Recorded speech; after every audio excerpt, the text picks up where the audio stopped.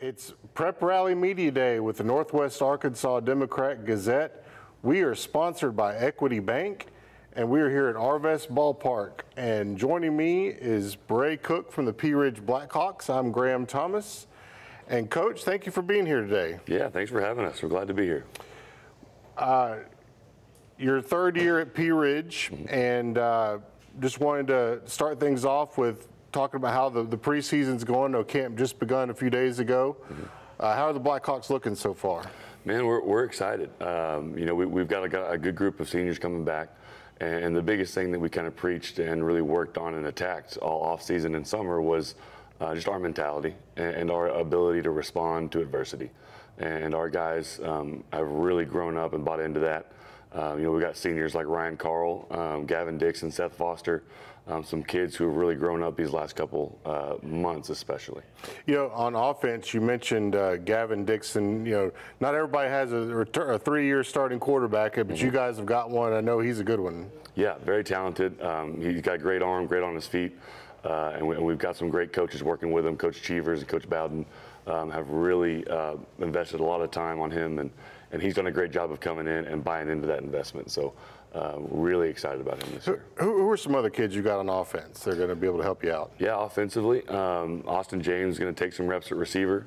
Seth Foster, one of our extremely talented running backs. Both those kids actually beat me into the office this morning. I pulled at 5 a.m. and they're running cone drills, which is something special. So really excited about those guys. Peyton Carney will play left tackle for us.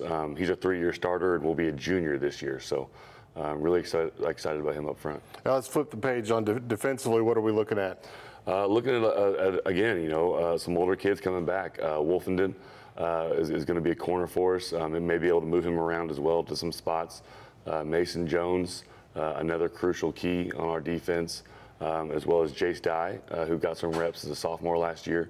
And some big guys up front, and Connor Force, who I think squatted 555 pounds this year. Very, very excited for him to be our defensive end for us. How much did you squat back in the day? I never hit 555, and I never will again. I'll never get close to it. So. All right, let's talk about your conference. You know, the 5A West, man, it's just a beast of a conference. You know, and you guys are among those teams that are trying to get back into the playoffs, but it's a crazy schedule, and it's a gauntlet is what I would call it. Yeah, no, you know, we liken it to the Arkansas. I mean, we're in the SEC, so every week any opponent's got a chance to put a lot of big numbers on us, but also any week we got a chance to go win a good ball game. And the biggest thing that we've preached is, yeah, we are in a very talented conference with some great coaches, but at the end of the day, it does not matter who's on that sideline. It's about us, and it's about Pea Ridge and playing our style of football.